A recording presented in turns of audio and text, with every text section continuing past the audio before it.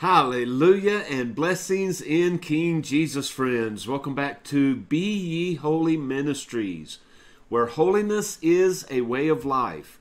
Jesus is truly King of Kings and Lord of Lords, and the Holy Bible is our only standard and authority for truth. And together God's people say, Hallelujah. Praise King Jesus. Well, friends, it is such a blessing to be back with you. And in today's video, we are going to continue in our study in the book, Love Not the World. Now, I know that we have some new subscribers, and so if you're new, what we've done is we began a series. If you'll go back to our playlist on YouTube, you'll see a series entitled The Road to Calvary. Then you'll see Humility, and then you'll see Love Not the World.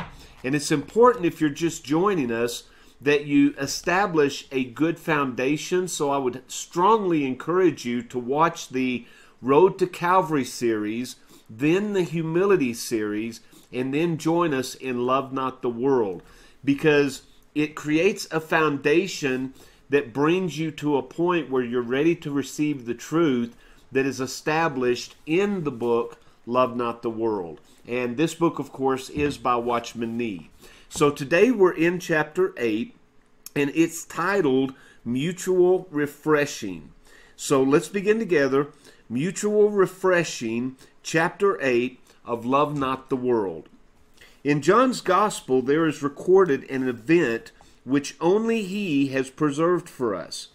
It is an event full of divine meaning and one which greatly helps to illumine for us the problem of living in the world. I refer to the incident in chapter 13 of John, in which our Lord Jesus girds himself with a towel and, taking a basin, washes his disciples' feet. This action of Jesus has lessons to teach us, which I do not propose to go into fully here. Instead, I want us to look at his command which follows it, when Jesus said, "You ought to wash one another's feet, for I have given you an example that you should also do as I have done to you. If you know these things, blessed are you if you do them." Now again, you can find this in John chapter 13 and verses 14 through 17. What is this mutual feet washing? What does it mean that I should wash my brother's feet and that my feet should be washed by my brother?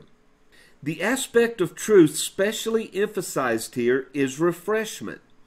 As we shall shortly see, it is something very dear to the Lord that we as his children should learn to minister refreshment to our brethren, and that they in turn should be a means of refreshment to our spirits. Let me say at once that this passage does not concern sins. Whether I go barefoot or wear sandals or even shoes, the dust that gathers on my feet is something inevitable. I cannot avoid it. But for me to have a fall, to roll in the dust so that it collects on my body and on my clothes, that is not inevitable. It is altogether wrong. I have to walk from one place to another, but it is quite unnecessary for me to roll along the street in order to get there. I can do so without floundering in the mud. Equally, in the Christian life, to stumble and fall and then to flounder in the dust is sin, certainly. It calls for repentance, and it needs God's forgiveness. For it is not necessary for me to walk with the Lord like that, hiding behind the excuse that I must fall once in a while. It is inevitable. That, we all agree, is wrong. But the point about the dust on our feet is this, that in walking through the world, no matter who we are or how careful we may be, it is inevitable that our feet will collect something. Now let me read that again, and keep in mind the reference that Watchman Nee is using with the dirt being sin. And so relate as we read this again, our lives as we walk through this world inevitably collecting sin no matter how careful we are. Watchman Nee again says, In walking through the world, no matter who we are or how careful we may be, it is inevitable that our feet or our lives will collect something. Of course, we do not touch the earth at all. We certainly pick up nothing. But to achieve this, we should have to be carried around.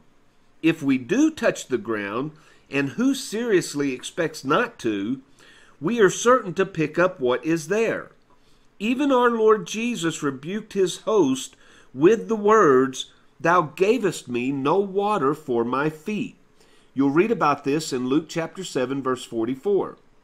So please remember, brother and sister, that the mutual washing spoken of in John 13 is not concerned with sins committed, for which there is always forgiveness through the blood of Christ, but from which anyway God intends that we should be delivered. No, it is concerned rather with our daily walk through the world, during which it is unavoidable that we shall contract something. You are clean, Jesus says. The precious blood of Christ sees to that. He that is bathed needeth not. That's what Jesus said to Peter when Jesus said, "Wash all of me." And as far as sin is concerned, the sentence might end there. But move about Satan's kingdom, and something certainly clings to us. Like a film upon us, it comes between us and our Lord. This is inescapable, simply because we are touching the world's things all the time. Its business and its pleasures, its corrupt scale of values, and its whole ungodly outlook. Hence the words which Jesus concludes, "Save to wash his feet." So let us come now to the practical outworking of this. Some of you brothers and sisters in Christ have to go out to work in offices or other places of businesses for, say, 7 or 8 hours a day. It is not wrong that you do so. It is not sin to work in a shop or a factory. But when you come home from your place of employment, do you not find yourself tired and dispirited and out of tune with things? You meet a brother, but you cannot slip easily and directly into speaking with him of divine things. It is as though there were a coating of something contaminating you. I repeat, that is not necessarily sin at all. It is just that your contact with this world has deposited upon you that film of tarnish. You cannot help feeling it, for there seems to be an inability to rise up to the Lord at once. The luminous touch which you had with him in the morning seems to have been darkened. Its freshness has gone from you. We all know that experience. Or again, some of our sisters have to attend to domestic duties. Let us suppose a young mother is preparing dinner and has something cooking on the stove. All at once the baby cries, the doorbell rings, the milk boils over. Everything comes upon her in a rush. She runs to one and misses another. After everything is eventually settled, she sits down, and it seems as if she needs a power to lift her up to God again.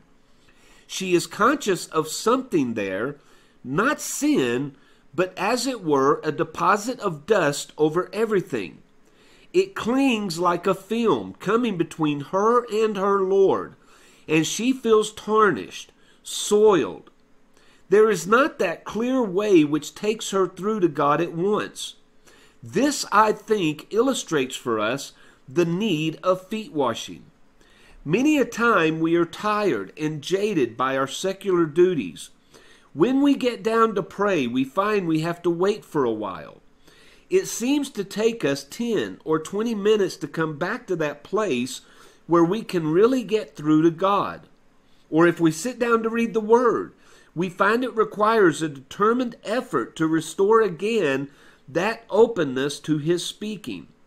But how good it is if on the road home we meet a brother with an overflowing heart, fresh from communion with God. Without meaning to do anything, he just spontaneously shakes our hand and says, "Brother, praise the Lord." He may not know it, but somehow it is as if he has come with a duster and wiped everything clean. Immediately we feel that our touch with God has been restored. Sometimes you may come into a prayer meeting with a spirit heavy through the effect of your work during the day.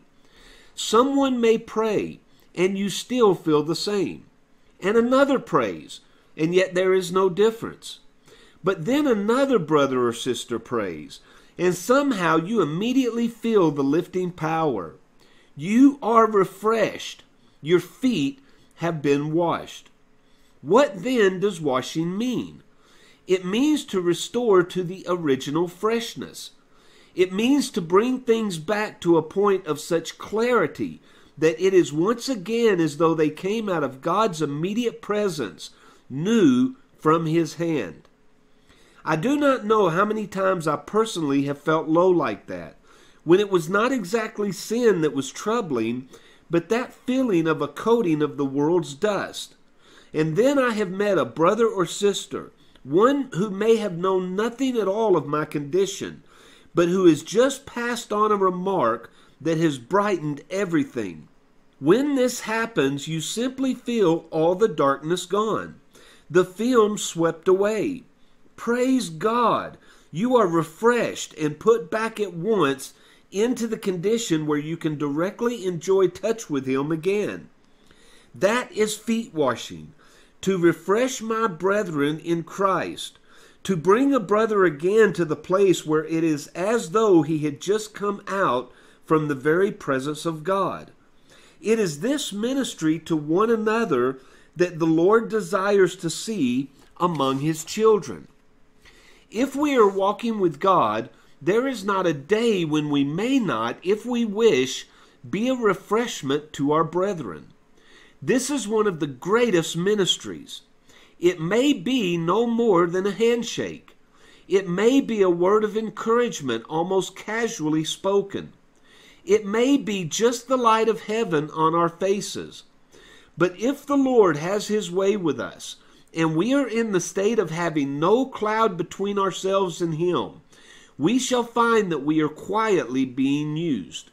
We may not know it, for it is better not to know it.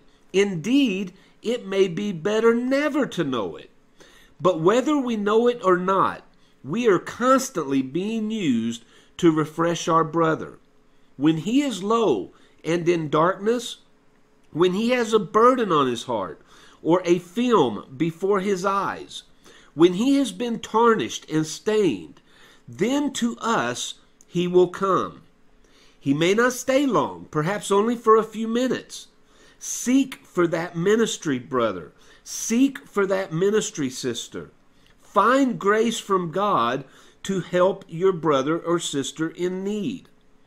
Often we think it would be good if we could give long sermons that command a wide hearing.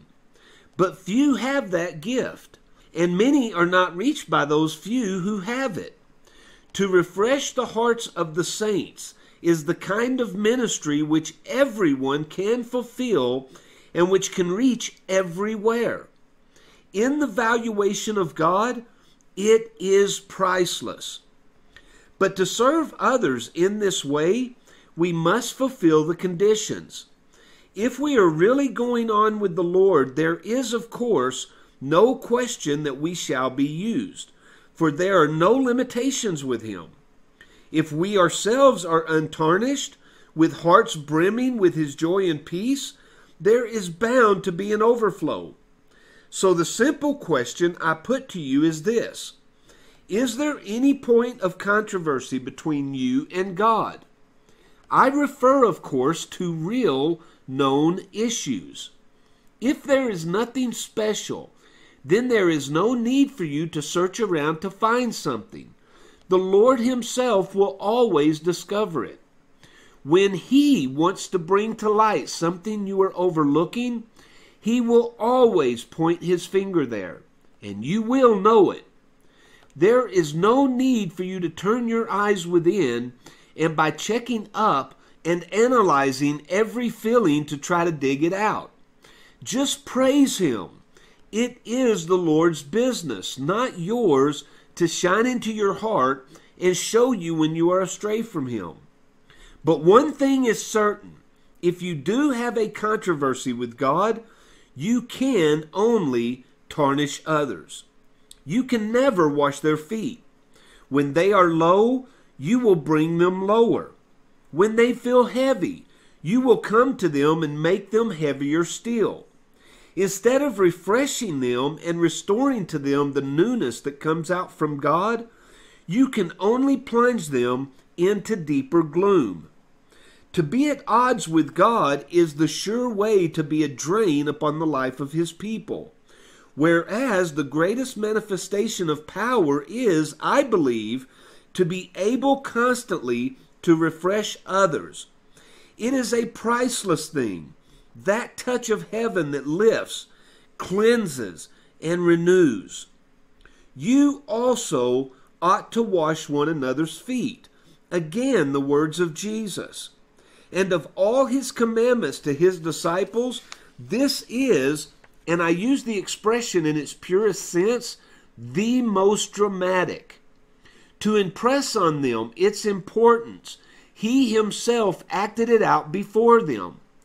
It was an expression of His love for His own which were in the world.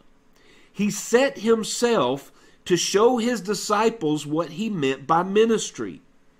It is not platform work. It is serving one another with a basin and a towel. There will always be a need of restoring people who have fallen, of bringing them afresh to what is original and of God. That is power. Jesus Himself came forth from God to do this. I do not know how this strikes you, but I think there is no greater power for God than to be fresh from Him before the world. Do you not find it to be the greatest manifestation of the power of divine life? In a world system darkened with the smoke of the pit, how we rejoice to meet saints who are fresh with the clean air of heaven. Such freshness brings anew to you and me the divine breath of life. I thank the Lord Jesus that in my younger days I had the great privilege of knowing one of the rarest of saints. I knew her for many years and found her to have many spiritual qualities. But I think the thing that impressed me above them all was the sense of God about her. You cannot for long sit in her presence or even walk into her room and have a handshake without feeling a sense of God coming over you. You did not know why, but you felt it. I was not the only one who felt this. Everyone who had touched her gave the same testimony. I have to confess that in those days, many a time I was feeling downhearted, and it seemed as though everything had gone wrong. I walked into her room, and immediately I felt rebuked. Immediately I felt that I was face to face with God. I was refreshed. Why would this thing happen, this immediate restoration? Surely not because it is the ministry of just a privileged few. The Lord would like every single one of us to be like that, to impart that power to brighten our brothers and sisters when they have become tarnished. Please remember, dare I say this, that sometimes being tarnished does more to hurt the impact of the Christian's life upon the world than do his actual conscience sins. Once in a while, we may sin, any of us. But because we are sensitive to that sin, we know at once that we have done so and will seek and find forgiveness. But many a time, we have been tarnished for hours with the world's tarnish. And because it is not actual sin, we remain unconcerned. Then it is that our impact for God upon the world becomes blunted. How good it is at such a time to have around a brother or sister through whom we are lifted once more to a renewed communion with God. What then are the rules? They are two. First, as we have seen, there must be no known discord between me and the Lord that is not at once cleared up. For if there is, that effectively puts me out of this ministry altogether. Whatever the matter be, it is to be settled at once, or I am useless. Far from being an asset to the church of God, I have become only a burden. I can contribute nothing. I can only add to the debit side of the life of his children. In order to be a contributor, there must be a transparent clearness between me and God on every conscious issue. Then, free of such disharmony, I too may be the means of lifting my brethren back to their place of power against the world. The second rule, and to avoid misunderstanding, this needs to be stated plainly, please remember that this refreshment is mutual. Jesus said, wash one another's feet. One another's feet. The refresher must expect also to be refreshed by others. Many a time the Lord may use you, but equally, many a time he may use someone else to refresh you. There exists no chosen few set apart for a spiritual task as refreshers, just as none of us are absolved from walking through this world and not needing, therefore, to be refreshed. As with Peter, no single one of us is entitled to say of himself, I have gone beyond that stage. I am now in such touch with God that I am above tarnish and can pray or preach without the need of such a ministry. Thou shalt never wash my feet. In the church, in the body of believers of the Lord Jesus Christ, there exists no superior class of brothers who have no need to be refreshed. It is something every servant of God depends upon. Employed in a workshop or a kitchen all day, you may well need brightening up. But some of us have been working all day in churches, and yet still we too need to be brightened. Our need of restoration is often just as great, though we may well be lulled into overlooking that fact. Whether we work in an obviously secular sphere or we're engaged in so-called spiritual things, the world is all around us, closing in and ever present. Ever and anon, therefore, we need the help of some brother or sister to lift us again to that fresh touch of God, that renewal of divine power. Thus, the principle of the body of Christ is quite simply refreshing and being refreshed. The more we go on with the Lord, the more we need the brethren. For in this ministry, not one of us is insignificant, and not one of us ever reaches the point where we have no need to be ministered to by another. My prayer for myself is that God may once in a while use me to refresh someone else's spirit when it is jaded, and that likewise he may once in a while use someone else to touch my flagging spirit and refresh me. If by that brother the tarnish of the world is wiped off me, so that coming weary I go away renewed, then his has been a ministry of Christ to me. What I have thus sought to describe in simple terms amounts to a united front against the world in which we live. This is no small thing. If we will believe it enough to practice it, it possesses, I am convinced, the power to make Satan's mightiest strongholds tremble. In Jesus' words, in John 13:17, if you know these things, blessed are you if you do them. And that brings us to the end of chapter 8 today, friends. And I trust that you've been blessed and challenged as Watchman Nee has reminded us of these oh so ever important words of the Lord Jesus, in how we're always to be a vessel that can be used by Him to touch the lives of others.